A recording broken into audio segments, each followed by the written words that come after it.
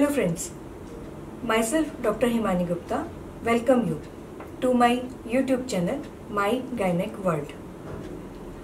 Today we will talk about swine flu or H1N1 infection in pregnancy and its effect on pregnant mother as well as her baby.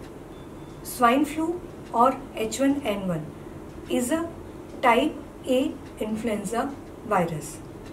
Actually, calling it swine flu is a misnomer, as the transmission of disease happens through droplets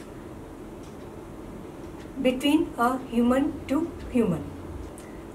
When an infected person is speaking, coughing or talking, then he or she spreads the droplets in the air.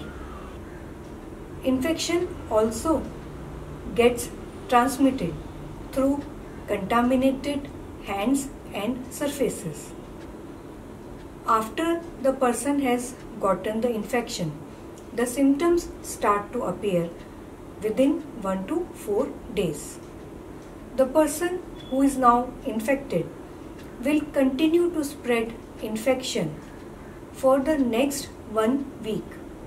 Pregnant women, as compared to the general population, are more prone to get this disease by 4 to 5 times, and the risk and complication chances are also higher. Why is it so? Because the pregnant woman has got altered heart rate, immunological function and lung functions. Complications arising out of the infection depend upon the stage of the pregnancy. If the fever comes in the early stages of pregnancy, then fetus is found to be associated with some congenital defects like neural tube defects. If fever develops during the labor, then infant is found to have increased chances of cerebral palsy, neonatal seizures and neonatal encephalopathy. Other complications like preterm labor, fetal distress showing as non-reassuring heart rate in terms of tachycardia are also found.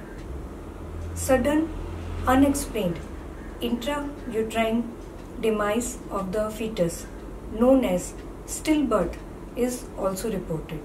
The neonate may show prolonged vomiting, diarrhea and inability to feed. This baby may require care in NICU for a prolonged time, putting a lot of financial and emotional burden on the parents. So friends, keep watching my YouTube channel My Gynaec World, because in next video we will discuss what are the symptoms of swine flu in pregnancy and also how to protect yourself from this disease. Share, like and subscribe. Thank you.